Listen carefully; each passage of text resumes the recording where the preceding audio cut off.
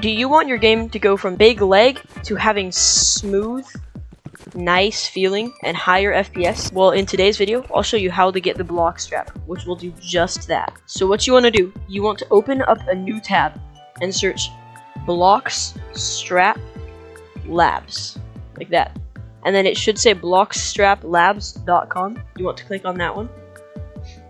And then you will go download latest version, save, open that, just click OK, and then go to next, install, choose wherever you want it to go to, and then install, and configure Bloxstrap settings. Once in configure settings, you will go down to mods, go to engine settings, scroll down until you find Fast Flag Editor, click on that, just wait the time and click I know what I am doing, because this you don't really need to worry about it, just do that. And then you're going to go add new and import JSON.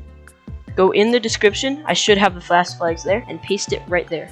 Here's what it should be, and then just click OK, and then yes, and yes, and then this is your fast flags right there. And click save. With Bloxstrap, you can add things such as the old Roblox sound, change appearance, so I can go to dark mode, which is what it already is. Style, I can have it glass, so I want it glass or whatever you really want. You're going to go search Roblox on the website right there. It should take you to your home, and then if I was to go into something like Rivals, it should load up the Bloxstrap, and it'll automatically. So I don't know what that is, but it's just the Bloxstrap right here, the settings. You can change all sorts of stuff on here. So then I am now in Bloxstraps, and you should have a whole lot less lag.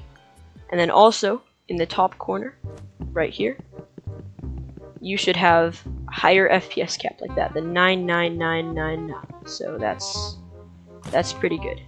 That's something that you do in fact want, and yep. So I hope you enjoy these Bloxstrap settings. I'm coming out with a new video very soon. I'm trying to get all my subscribers back again because I had an old account. Might link it, maybe, I don't know. And then I have a lot of ideas planned, so just subscribe, like, and it'll give me even more motivation to keep posting and keep you people entertained and help you out with whatever you want.